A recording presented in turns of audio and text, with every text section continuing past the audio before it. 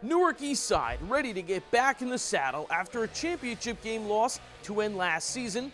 The Raiders kicking off their 2018 season against fellow Newark school North Star Academy at Roseau Catholic Saturday night.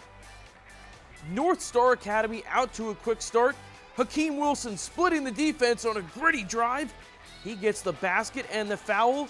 The and one is good. The Knights lead Eastside 6-3 early in the first. But Newark Eastside would get a major jolt from their senior forward, Mikah Johnson. The big man would show off in the first quarter. There he gets the offensive board and the putback. Then Johnson running the floor in transition, going up for the finish. What an athletic move there.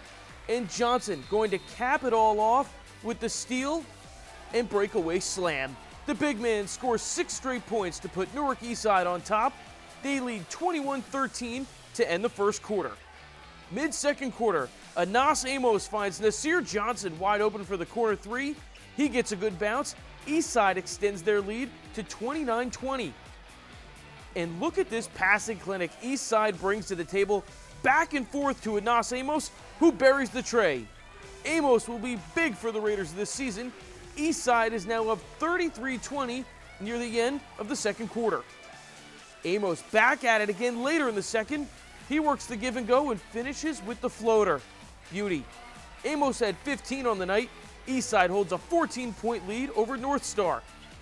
With Mikah Johnson floating around the court, Eastside will be hard to stop. Even on the 3-ball miss, Johnson comes out of nowhere to swallow that rebound up, and he gets 2 points out of it. Johnson powering the Raiders to a dominant first half performance. They lead 42-23 at the break, and Eastside goes on to secure the win. 66-54 is the final. Mikah Johnson led the way with 17 points as the Raiders kickstart their season with a W. Coming up this week are games against West Orange and Westside. Both should be competitive games. Reporting for Jersey Sports Zone, I'm Jay Cook.